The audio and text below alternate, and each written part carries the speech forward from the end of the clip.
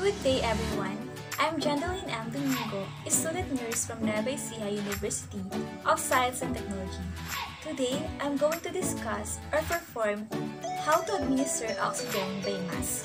Oxygen therapy is a means to provide oxygen according to target saturation rates as per physician orders or hospital protocol to achieve normal or near normal oxygen saturation levels for acute and chronically ill patients.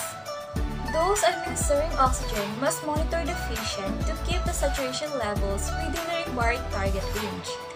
Oxygen should be reduced or discontinued in stable patients with satisfactory oxygen saturation levels. Administering oxygen by mask. An oxygen mask provides a method to transfer breathing oxygen gas from a storage tank to the lungs. Oxygen masks may cover only the nose and mouth or the entire face. They may be made of plastic, silicone, or rubber. Goal: the patient exhibit an oxygen saturation level within acceptable parameters. It is commonly used to provide relief to people with respiratory disorder. For the equipment, check for oxygen delivery device as ordered by healthcare provider.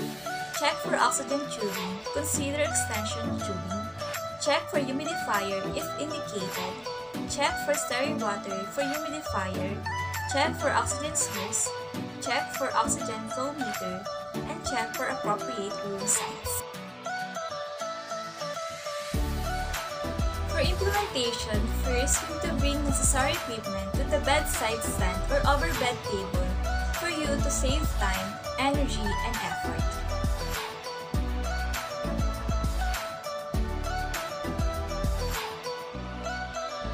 Second, we need to perform hand hygiene and put on PPE if indicated. Third, we need to identify the patient.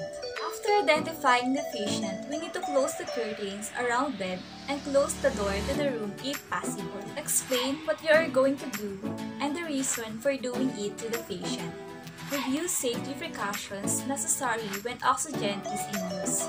Place no smoking signs in appropriate areas. Attach face mask to oxygen source or with humidification if appropriate for the specific mask. Start the flow of oxygen at a specified rate. For a mask with a reservoir, be sure to allow oxygen to fill the bag before proceeding to the next step. Position face mask over the patient's nose and mouth. Adjust the elastic strap so that the mask fits snugly but comfortably on the face. Adjust the flow rate to the prescribed rate. If the patient reports irritation or redness is noted, use gauze pads under the elastic strap at pressure points to reduce irritation to ears and scalp. Next, we need to reassess patient's respiratory status including respiratory rate, effort, and lung sounds. Note any signs of respiratory distress such as tachypnea, nasal flaring, and use of accessory masks. Remove PPE if used. Perform hand hygiene and document. Remove the mask and dry the skin every 2 to 3 hours if the oxygen is running continuously. Do not use powder around the mask.